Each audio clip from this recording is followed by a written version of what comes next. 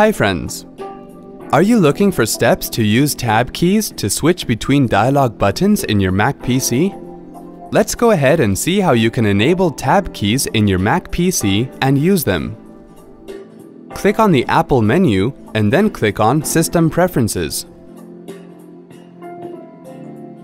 Click on the keyboard icon and then click on Keyboard Shortcuts tab. From the left pane, select Keyboard and Text Input and make sure that all the shortcut options are selected.